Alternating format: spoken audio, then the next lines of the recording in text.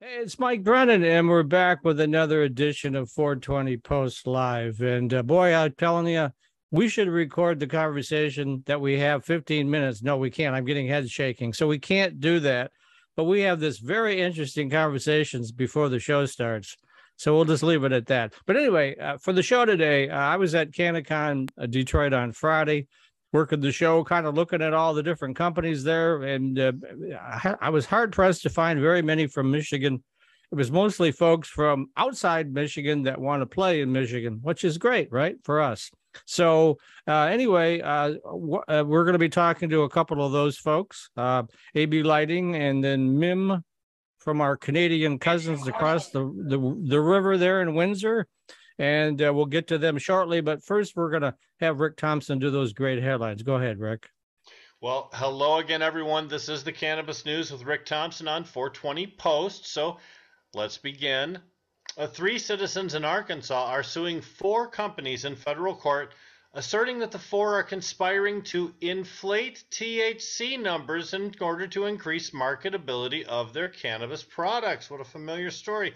The four companies include Steep Hill Labs and three cultivators. The lawsuit accuses the group of a RICO conspiracy, stating the labs been, quote, overrepresenting the amount of THC in flower to the detriment of the plaintiff and class so that Steep Hill, the cultivators, and the dispensaries can make more money, end quote, taken directly from the lawsuit. The three people are all medical marijuana patients, and they believe the deceptive claims put them at risk. In a RICO suit, any financial award made by the court is tripled. So the consequence of losing this case could be a very stiff penalty indeed for those four companies.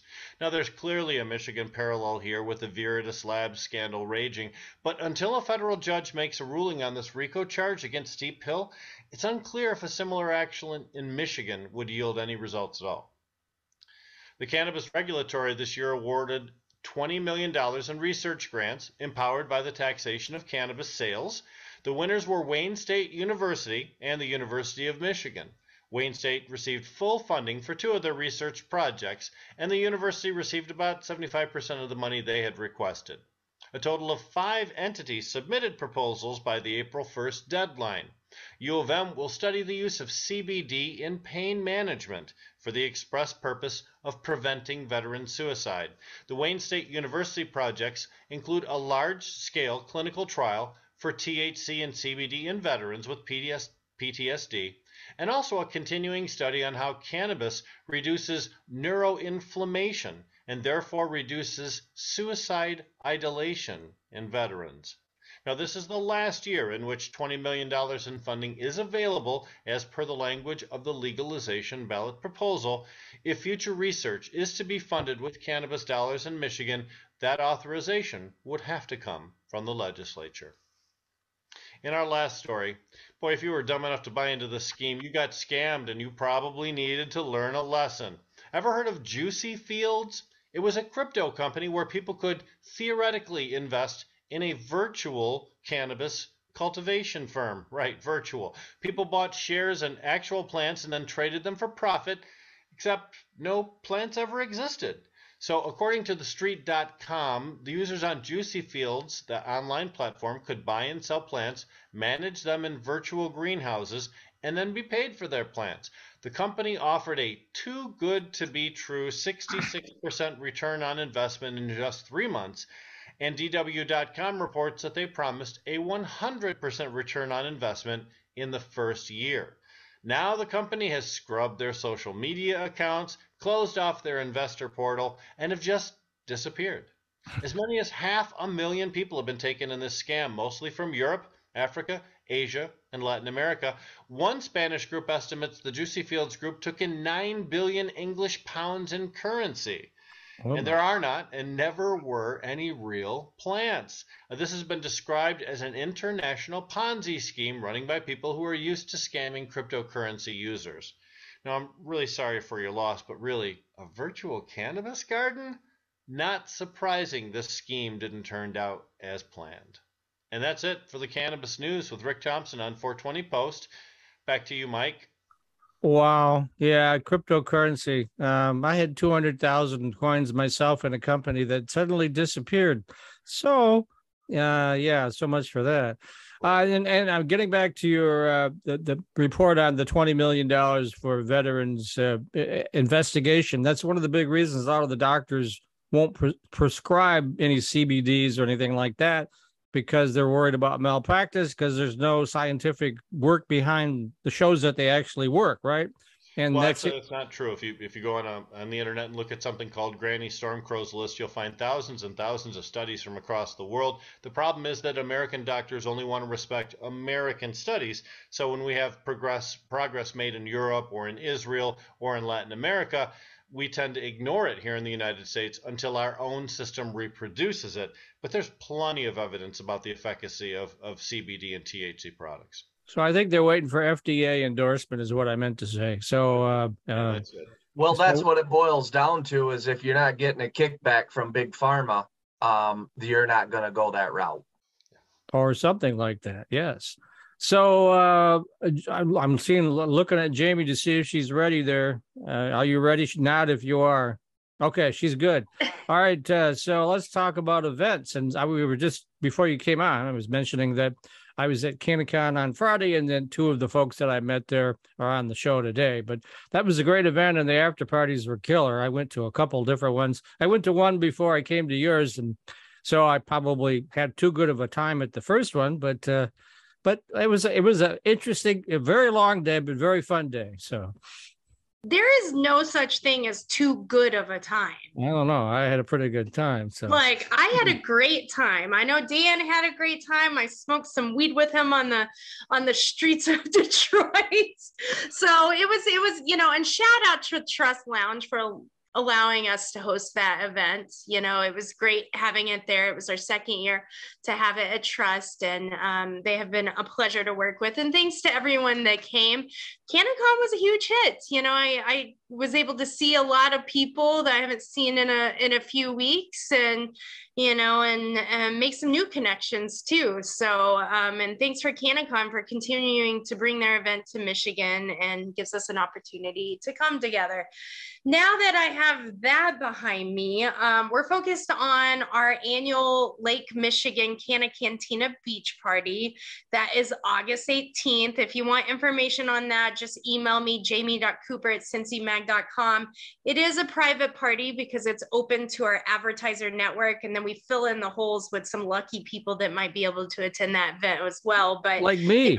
Right. But, advertising with us really gets you guaranteed access, and it's focused on the wholesale side of things and the B2B side of things, and, allowing people to make partnerships and the connections they need to help their businesses grow. Especially right now, with the price dropping the way it has, I think collaborations are going to be really, really, really important. Yep. And then also working on the Smokers Bowl that's going to be hosted in Lansing. And that's on August the 13th. It's hosted by CEP Presents. They did an event on April 23rd, and that was a huge success. So I expect this one to be pretty big as well. They are bringing in Devin the Dude and Juicy J as their headline performers.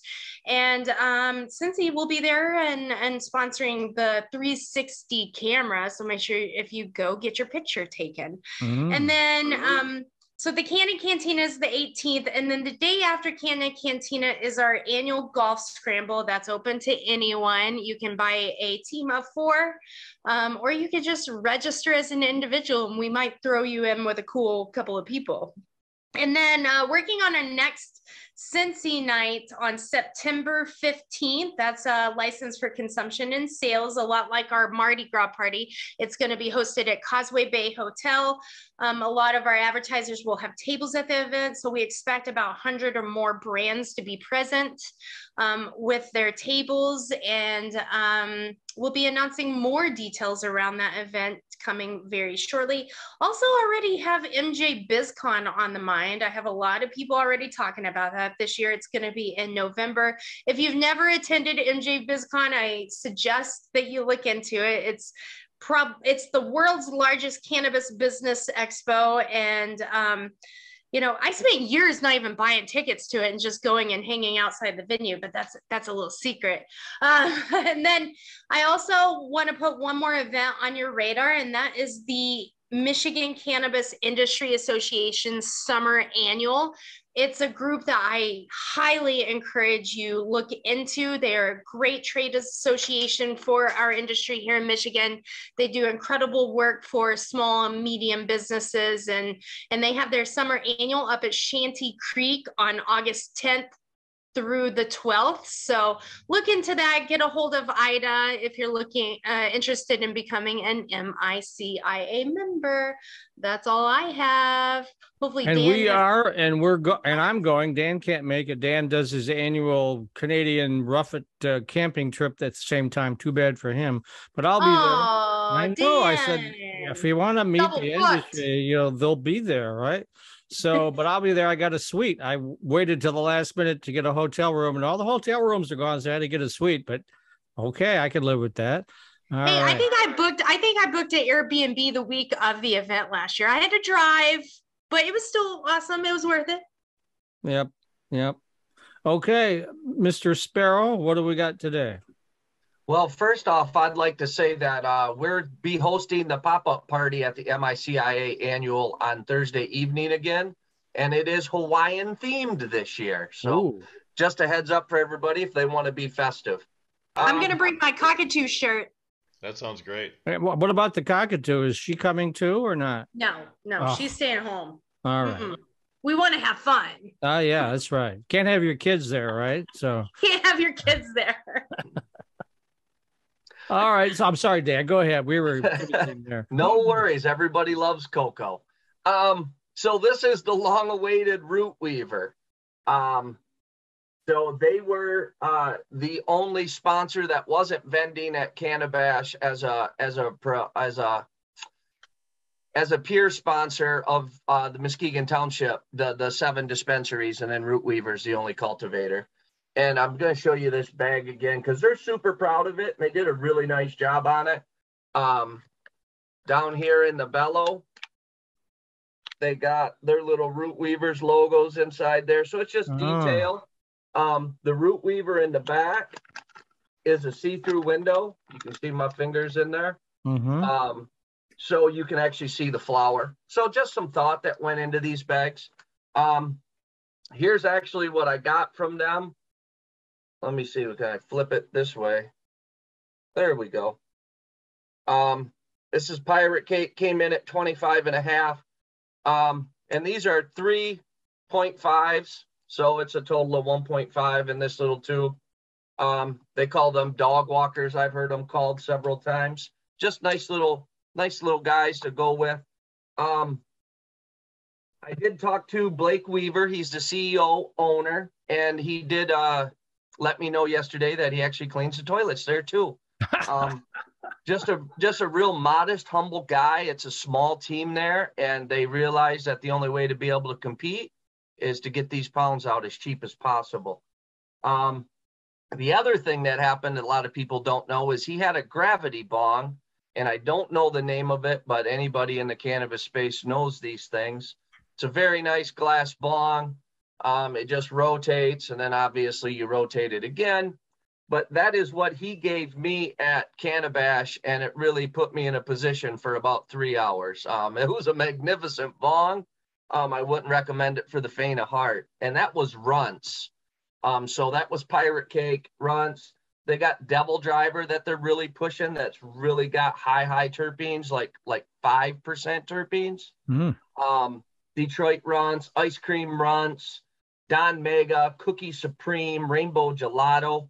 Root Weaver is a med and rec facility. They have 1,500 med for, Class C and a Class C rec for the 2,000. They're roughly in 11,000 square feet right now. They have exactly the same exact building across the parking lot, another 11,000. So they're hoping to do some solventless processing.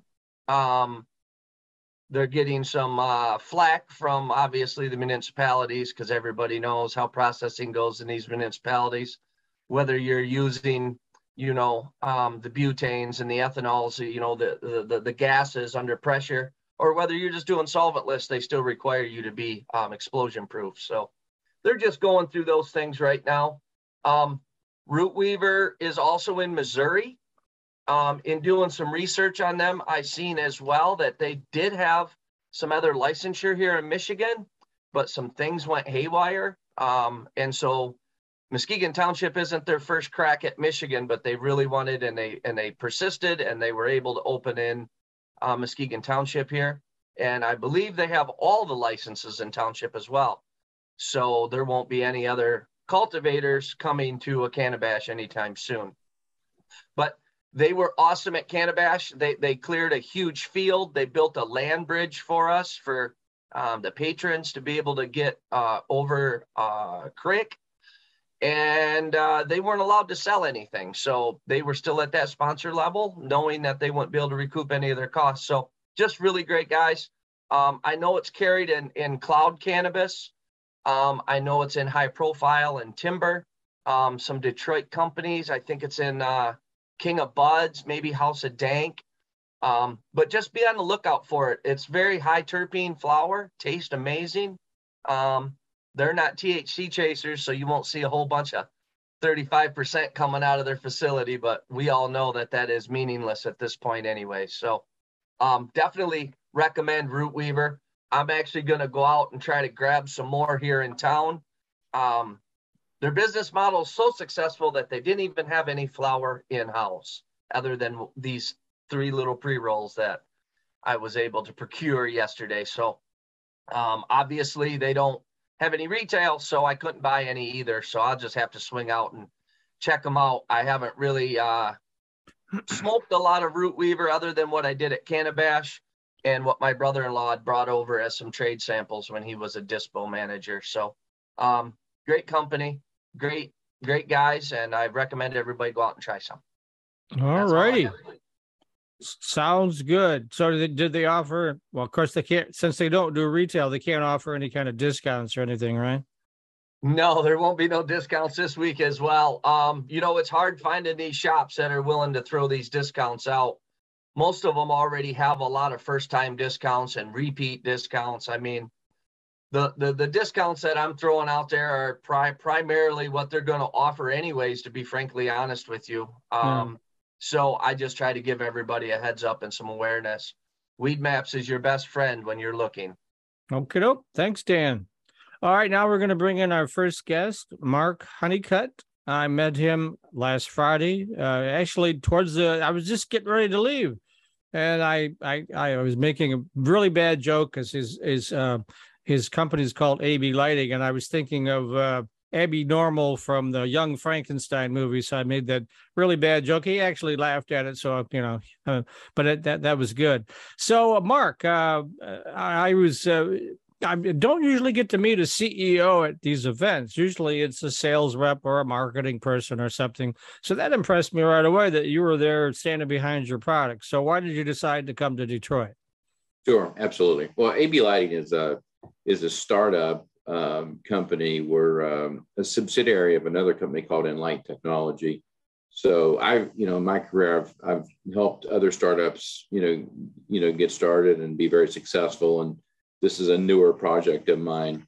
Started about a year ago. I actually know the owners of Enlight Technology. We used to work together years ago, and they're in China. And they started this grow light business about 10 years ago. And historically have been an OEM manufacturer, but really had goals and dreams of entering the U.S. market, North American market with their own brands, but didn't know how to do it. So that's sort of how it all started. And I agreed to help these folks out and bring them to market with an American brand and really try and get a large share of the American business. And I know you're based in Charlotte, North Carolina. I don't know if that's where you're at right now. Is that where you are? I'm in Charlotte, North Carolina, with a Hong Kong backdrop. I have an office. Yeah, there. I was looking at that, thinking they don't look like Charlotte, So I was in Hong Kong about 25 years ago before the PRC took over, when the Brits still were in charge. So great city. Spent about 4 days there. with another company. But anyway, so let's talk a little bit about your lighting brand. I know I mentioned to you that I've seen lots of different wrinkles on this, where some of them use smartphones and some of them use this, that, and the other. What's your secret sauce? Well, I mean, I think with 10 years of experience, both in cannabis and non-cannabis environments, and with the amount of R&D we've done, I believe we've really dialed in the right products at the right spectrums for the various crops, especially in this case, cannabis. And as I mentioned earlier, we're an OEM manufacturer, so we have not just our own intelligence and research, but also that of our OEM customers, which are actually quite large as well. So we've got a real culmination of talent and experience that really has helped us to build our lights, to perfectly fit the marketplace. I mean, in today's market, you've got to make a great quality product at a low cost. So, our goal is to help our growers, have really good yields with great quality product, and that's what's helping us. So, I think, to short answer your question is we've got the skill set, the talent, the background, expertise to make lights that are really unmatched in the industry. And then what states are you in? Obviously, are you already in Michigan, or are you trying to get into Michigan? We have several customers in Michigan. We met a bunch of customers a year ago at the CannaCon show that became customers and have since then purchased our lights and have been growing with our product. And in fact, it was kind of old home days at our booth on Friday and Saturday. We had a lot of existing customers come in talking about their crop and their grow, sending us pictures and so forth. But we have a lot of customers in Michigan. Of course, we have a lot on the West Coast and state of Washington, a lot in California. We have some customers in New Mexico. We have several customers in Oklahoma. We'll take customers anywhere. We have inventory in the U.S., so we'll talk to growers wherever they are. New England is starting to pop up for us, but we have a lot of customers and a lot of returning customers as they expand. So yeah, that's important. If they return, they like what they got. So does anybody have any questions for Mark? Feel free to jump in. Mark, you're in the lighting game. Are you talking about high pressure sodium? Are you talking about LEDs? What's your specialty? No, that's a good point. No, and I suppose my background is I came out of the industrial lighting, business. So I entered the grow light business as a lighting manufacturer, basically. So I didn't have the grow light component. So that's the part that I sort of had to adopt to. But we're only LED, so it's all solid state lighting. We use all tier 1 components, our drivers, our LED diodes, and our capacitors. Everything we use in our light fixtures is all tier 1 because we want to have the highest quality of light and have the best longevity in the light. Is that an adjustable spectrum LED? We don't offer an adjustable spectrum. We have one light that's an adjustable spectrum. That's our light for the greenhouse. We have a top light 840 that has adjustable spectrum. But for the other lights, we have different lights. We have veg lights, and then we have other lights for the flowering process. And again, we also have third-party test reports that really break down not just our own spec sheet, but also break down the light in great detail. So it's a 10-page report that's produced by a third-party lab. So when customers get serious about our products, we want them to have this 10-page analytical report that really shows them exactly what they're buying. That way there's no, they're not taking our word for it, but they're taking the word of a third-party test lab. This is exactly what the light does and its capabilities. So I have a ton of questions, but we'll just do a couple quick ones. Sure. Do you offer any financing help? We can. We have partners in financing. And we also offer some, depending on the customer, we can do some stuff internally. So we do offer some, there are a couple of different options in terms of the size of the project, with financing, but we have options available. Yes. So I know 5 years ago, I was chastised for even suggesting LED just for the, mitigation on HVAC and everything. And everybody's learned that you need much more dehumidification when you do LEDs, and there's other things involved. Do you offer the reds and the blue spectrums in these lights then? We do. I mean, we feel like we have the ideal spectrum for cannabis, and our test data shows that. But we do a lot of vegetable work as well, so we can offer more red if the customer wants more red or more far red. We can offer that. Again, we're the factory. Most of our competitors in this space actually don't make their own product. You know, they're sourcing product. We are our own factory, so we've got all the capabilities to modify the spectrum if that's what the grower wants. But we can talk about the spectrum in great detail and do some smaller cycles and see if it produces the right yield that the grower is looking for. But yes, we feel like we've got the right, you know, our full spectrum lights for cannabis, we think are dialed in really appropriately. Yeah, I helped design a water jacketed LED light that is in operation in a couple facilities here in Michigan right now. And you know, in our quest to recreate the sun, without the radiation, we'll just never get there. I mean, the sun is obviously the best light in the world. Yeah, I mean, I would say, you know, we don't have to use an active coolant. I mean, we have a patented heat sink in our lights. That's one of our key features. Our selling features is that we have a patented heat sink that allows our lights to run cooler, even though you're using a 1,000-watt, you know, fixture. You know, you're able to run much cooler than our competitors, which decreases the amount of AC you have to pump into the grow rooms. Our light's 50 pounds. Our big flower light is. When our customers compare that with our competitors' lights that are around 30 or 40 pounds, it's all in the heat sink. And the benefit of having that really high-powered heat sink, even it's not active cooling, it's passive cooling, is it allows you to run much cooler, which makes the light run longer, and you save so much money on AC with our lights. So, thank you. I just know a lot about these lighting things, and I think I've even had a conversation with you in the past. You look super familiar.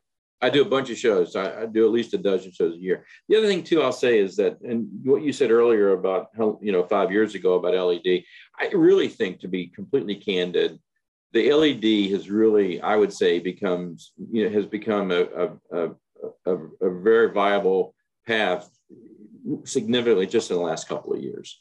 If you look at the effectiveness of the product and the price points, really in only the last couple of years has LED been what I believe to be, you know, a must-have. Prior to that, the LED wasn't quite as good. It was a lot more expensive. But now I think we're there where it's pretty hard to justify going to an HPS or a non-LED solution with the pricing that's available today and the how good the products are, and also the rebates that are available.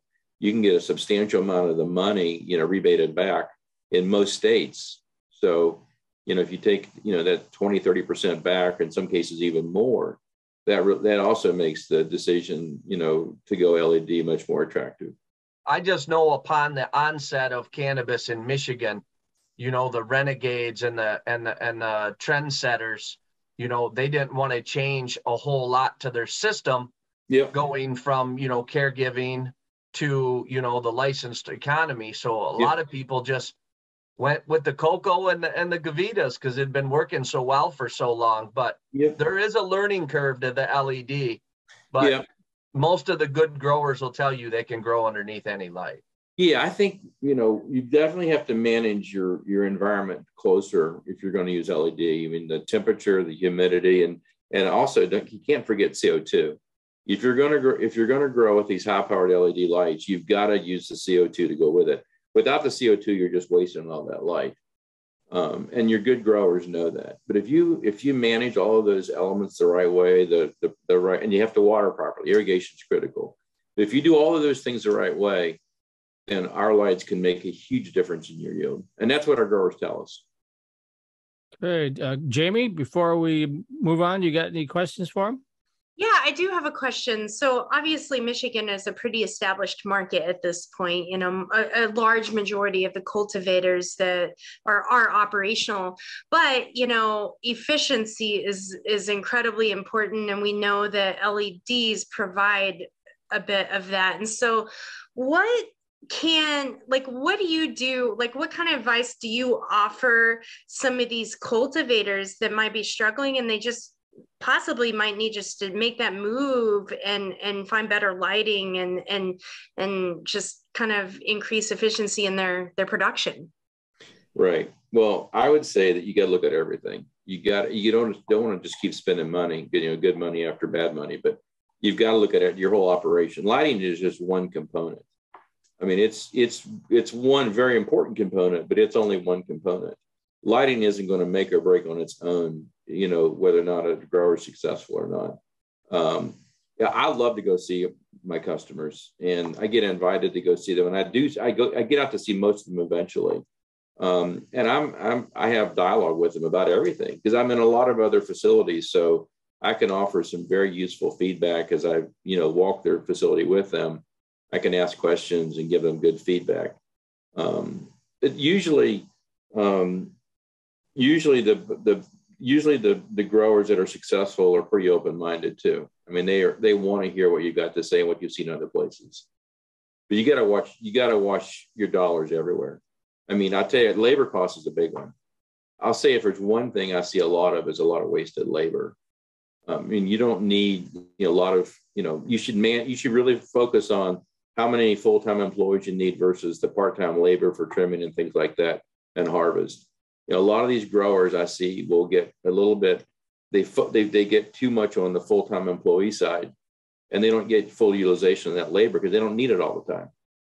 I think really make sure that you've got the right number of full-time employees, and then just hire you have good partners for your trimming and harvest as needed. That's probably the number one thing I see in terms of waste of money. But you've got to manage the environment. If you're going to have the highest yield, you've got to make sure you're managing that environment properly. To have the right nutrition, have the right irrigation, have the right, the humidity, the temperature, the right CO2, all those things. And then you'll get the best yield you possibly can. It sounds like you got it all figured out. When you're ready to throw your hat in the ring, I know a good consulting company that can help you with licensure. No, nice plug, by the way. So yeah, I'm open to that. So Dan has actually said consulting company there. So, but it's his company. Yeah. Yes. Right. So I would say someone said earlier about the importance of partnerships in this industry. I can't echo that enough. I think that in this cannabis industry, we've got to all be, team players and help each other out. And that's critical. And I even talk to my competitors. I mean, obviously, we're not going to share any confidential information, but I think it's important in this industry to work collectively with growers and consultants and various engineers and investors and in some cases competitors, because it's important for the industry to survive and be successful for all of us. So I'm a big believer in collaboration, and I talk to everyone. And Mike, I'm glad you stopped in the booth and we had a very healthy conversation, and glad to be here today, because I think that's part of our success collectively is working together.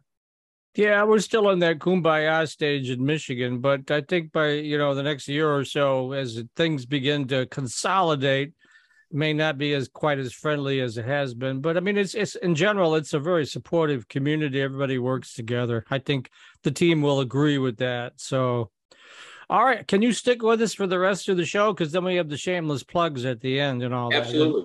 Okay, great. We're going to bring in Jeff Hayward, calling in all the way from Canada. You can unmute. There he is. Okay. And I was walking the show and I had my press credentials on, and Jeff actually tackled me in the aisle and said, "Come over to our booth." Well, it wasn't quite like that, but he jumped out at me and said, "I want to talk to you." So, I said, "Sure, why not?" So a horticultural specialist. Now, you just heard all the lighting stuff. Let's talk about what you guys do. Yeah, and thanks for noticing my assertiveness at the show. I find that's pretty effective when you're in a new market. People don't always come and introduce themselves, so I like to take the initiative. No, I like that. Usually people are running the other direction when I come, Yeah, well, we're always happy to meet members of the media, so glad to be here. So we're a newish company. We're called MIIM Horticulture Limited, based out of Burnaby, BC, here in Canada. We're focused on biostimulant products, fertilizer supplements. We don't do a full nutrient line. We're not trying to pull growers over to change everything that they're doing. Our focus is to create products that any grower can use in any system or setup to either increase their yield, increase their quality, increase the results in some way. So what we were talking about in Michigan at the show, and kind of our focus right now in the US, is microbial mass product right here. This is a beneficial bacteria product made up of 5 strains of Bacillus bacteria, a very unique biological product. We feel that we've really solved a lot of the challenges that have kind of held back some of the other bacterial and fungal products in the past. We've got something very effective, very versatile, that offers really observable benefits at every stage of the crop cycle. So yeah, really happy to get it down to the US market and meet some new growers. Yeah, absolutely. That's one of the reasons I wanted to get him on the show, because he wants to get into Michigan. And obviously, we have a lot of folks on this show that can probably help you accomplish that mission. But I'm sure that my team has some questions. So anybody want to leap in and talk to Jeff?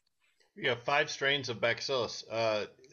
Each one must perform a unique function, or else you wouldn't include it in the mix. What are you accomplishing with these particular creatures? Yeah, so it's a bacterial consortium. So really, the sum is greater than each of the parts. Each individual bacteria performs certain roles, but there's a lot of overlap. And we've got a few that like a higher oxygen environment, so they'll settle out kind of at the top of the soil horizon. Others that kind of like lower oxygen, and then we've got one that's sort of a facultative anaerobe that can live really deep in the bed or in a pot. But essentially what the product does is it solubilizes phosphorus, calcium, and iron to increase the uptake of those key nutrients. They also produce extracellular enzymes. So there's 8 different enzymes that are produced to help break down other fertilization compounds and organic matter to feed the soil microbiome, to feed the plant, and to keep everything healthy. So really the benefits that you're going to see with this product is you can use it when you're making clones. And you're going to get faster root initiation, and people generally notice like a much larger explosion of roots much faster, and a higher percentage of viable clones that are worth carrying forward to the veg stage, fewer culls. And then you only need to apply it once every 2 weeks. So it's just an inoculant. You don't need to be using it every time you feed or every time you water. Once every 2 weeks is enough to maintain a good viable population. And you're going to get much faster vegetative growth. So a lot of growers have been able to actually reduce the length of their veg cycle, so they're able to flip a little bit faster and reach that size and structure that they need to get into bloom. And then you're going to get just an overall biomass increase. So bigger roots, bigger plant with bigger stalks, bigger branches, bigger leaves, and of course, bigger yields at harvest. Now, the brewed teas and living soil are all the rage here in Michigan. This is what cultivators are looking at doing right now. Your product's compatible with those? Yeah, it works really well in an organic system. That was really the idea behind the conception of the product, was what if we could make the best compost tea in the world that you don't have to go to the trouble of brewing. And we were really looking at sort of the organic living soil side of the industry. So it works great in those sorts of setups. We don't encourage, I mean, some people will take the product and they'll mix it into an aerated compost tea brew and do it that way. That can work. We don't really encourage it because we have a few strains in the mix that grow about 5 times faster on a sugar diet than the others. So you end up with a product coming out at the other end that isn't going to have all of the same features, isn't going to perform quite as well. So typically with organic growers, what we'll suggest is doing your compost teas 1 week and then microbial mass as directed on the bottle the next week, and sort of alternating back and forth. And that's a great balance because obviously with a living soil, it's all about microbial diversity and overall microbial biomass. You want to make sure that you've got those thousands of different microorganisms working together to provide services to the plant. What we're offering is more like your frontline goal scorers on the hockey team. Very, very beneficial consortium that you can sort of add into that to really maximize the benefit. So does this product work in all forms of medium? Yeah, it works in every growing media, and also very, very effective in synthetic systems. So anyone running salt-based nutrients, you're going to see similar results. Actually, I would say probably where we see the most dramatic increases are deep water culture and rock wool systems, sort of systems that have no microbial life whatsoever, and you get this in and you really see a night and day difference. It's also compatible with commercial fertigation systems. So one of the interesting things about the Bacillus genus of bacteria is that it's the only bacterial genus that forms a true spore. So our production process involves growing each strain of bacteria separately and then forcing it to go into that spore state. So in the bottle, they're not active, they're not eating or breathing or producing waste products, and we don't need to incorporate sugars or any kind of food substances into the bottle to keep them alive. What that means is that when you run it through your miles of water line and thousands of drip emitters, we're not adding a bunch of food resources that are going to contribute to biofilm buildup. You're not going to get a lot of clogged emitters or a mess. So it's really well suited to a commercial facility that needs to obviously keep everything running clean while still getting a lot of those benefits. And then obviously the little container that you had held up would be great for my little home grow. Do you sell this in 330 gallon totes or 55 gallon drums or? Yeah, you're not going to need anything that large. We go all the way up to a 20 liter or a 5 gallon jug. So like I said, it's only used once every 2 weeks. And this is the pro version that I'm holding here, which is highly concentrated. So depending on where you are in your crop cycle, you're only going to need 1 to 2 milliliters per gallon of water, and only once every 2 weeks. So you really don't need huge quantities. And we've got very large producers in Canada that, will buy 1 or 2 20-liter bottles at a time, and that suits them well. And then on the other side, because we really do believe in access, and we know that there are a lot of growers who maybe aren't operating at a huge facility scale. Maybe it's a grow tent at home, and they're very serious and passionate about it, and they want to produce the best product that they can. So we do have microbial mass, sort of the regular version, and it's the same bacteria, all the same benefits, just much less concentrated. So it's much more practical if you're, say, watering 5 gallons at a time or less. So we've sort of got the entire industry covered, something for everyone. So how would a home grower, i.e. myself, get their hands on any of this stuff? Well, we are available in about 30 grow stores in Michigan at the moment. If you visit our website, MIIMHort.com, that's MIIMHORT.com, we've got a store locator on there where you can enter your zip code and it'll show you the 5 closest stores that have product on the shelf. And otherwise, if your local store doesn't carry it, ask about it, and we'd be happy to have a chat with them. Jamie, do you have questions? Yeah, I was just curious, what percentage of your business is regulated or home growers?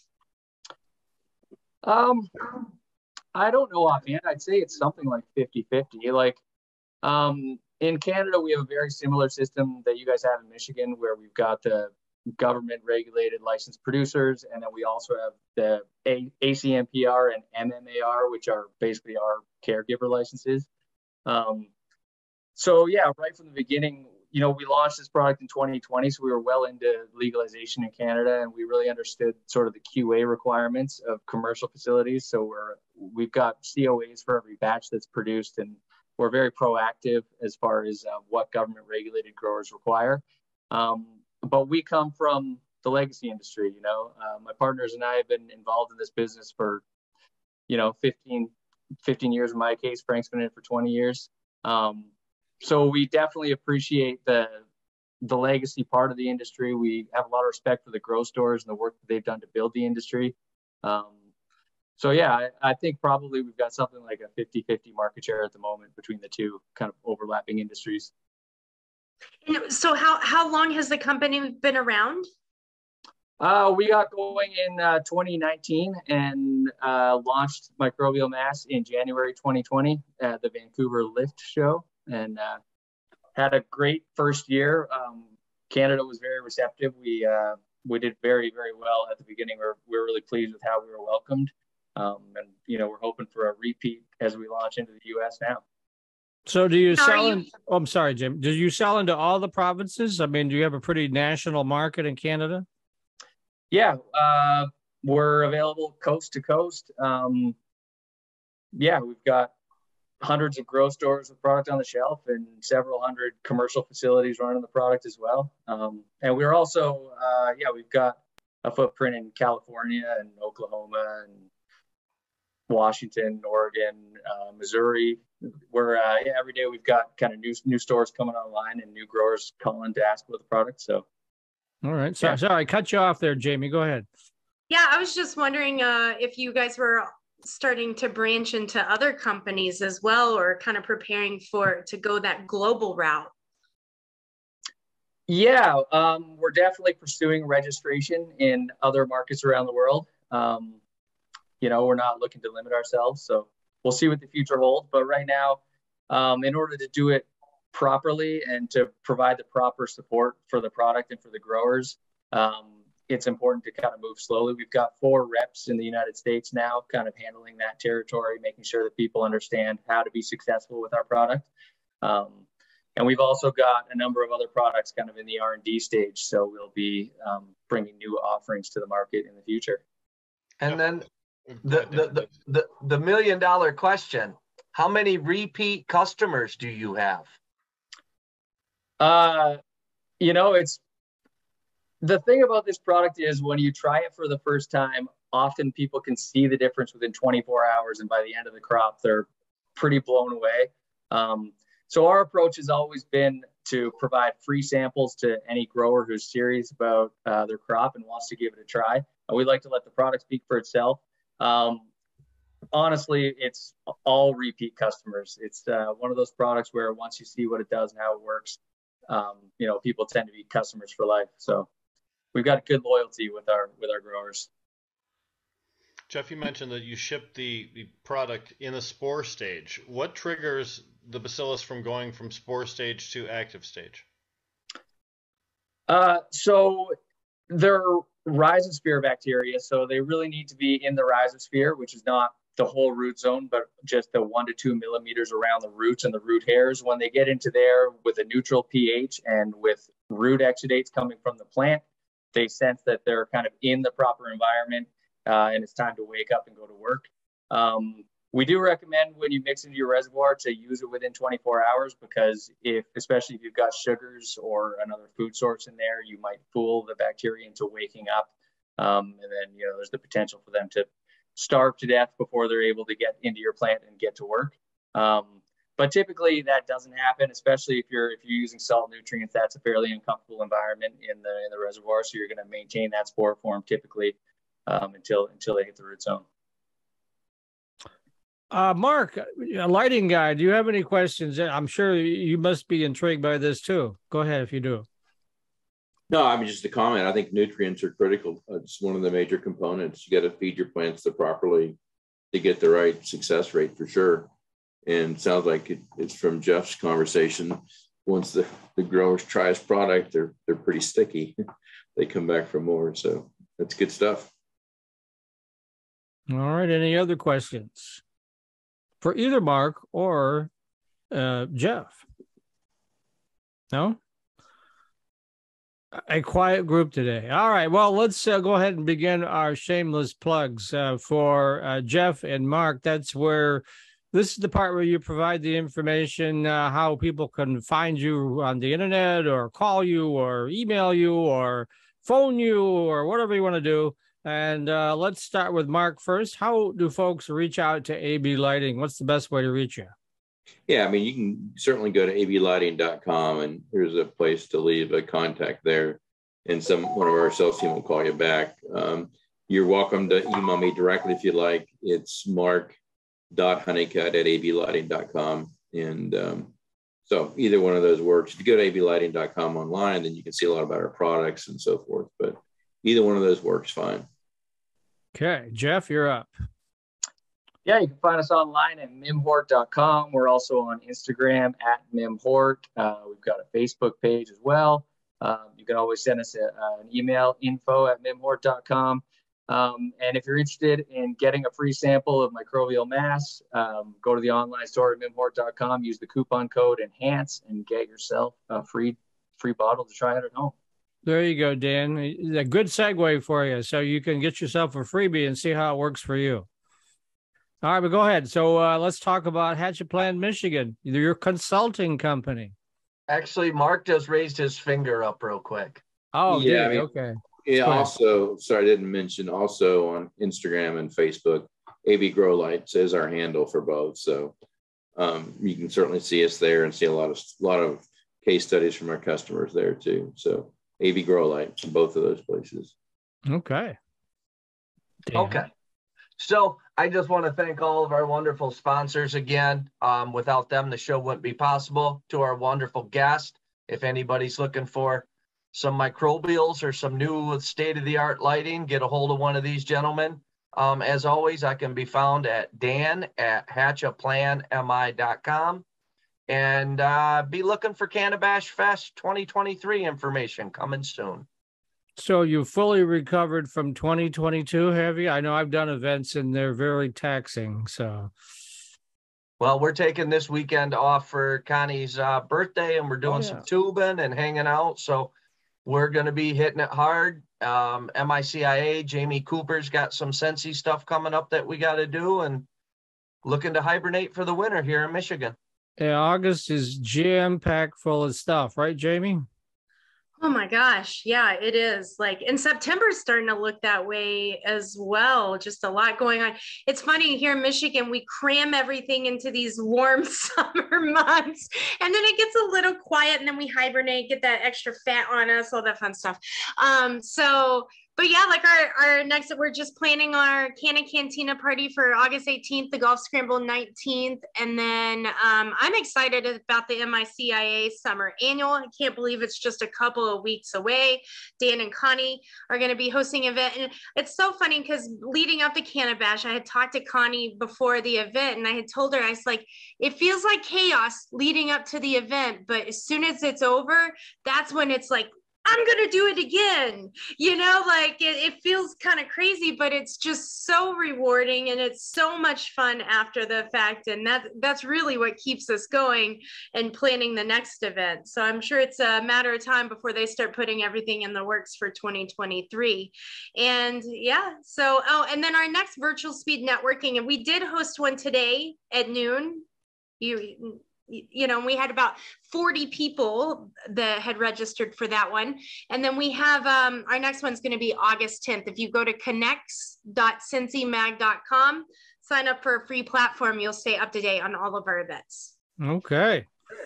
Mr. Rick, what's happening with Michigan NORML these days? Well, of course, the National Office of NORML is just going crazy with all this potential federal legalization, and we're doing our very best to support all the different efforts that they're putting forth there as well, too. You can see we'll be at a lot of different places this summer as well, too. You can always find me at MINORML.org. You can look all my different socials with Michigan Rick Thompson on Instagram, and, of course, my Facebook portal. So many different ways to get a hold of us. Yes. And Rick, is there a bridge walk coming up, too? There is a bridge walk. At least I see there are people planning a bridge walk. And that's, of course, Labor Day weekend. And which isn't all that far away anymore. August is actually the quietest time of the year usually, but certainly not in the cannabis community. You can't hardly go a day without finding something to do somewhere. And even in the winter, I know our friends from Float Nation have a lot of indoor events they're planning, including using Causeway Bay and Lansing as that central point. So don't despair. Just when September rolls around in October, there'll still be events going on, right, Jamie? Yeah, and Float has their Blues Brother, the Blues and Infused event that's going on August 20th in Niles. So I'm starting to see more and more. And then in Muskegon, there's that Canna Carnival that's happening in August. And, it's just, I think it is. Yeah, right. Ton of events. Okay. Well, I'm Mike Brennan, and I produce the show only with the help of all these very talented and informed people. And I want to thank our guests for appearing today, Mark and Jeff. Thanks for joining us.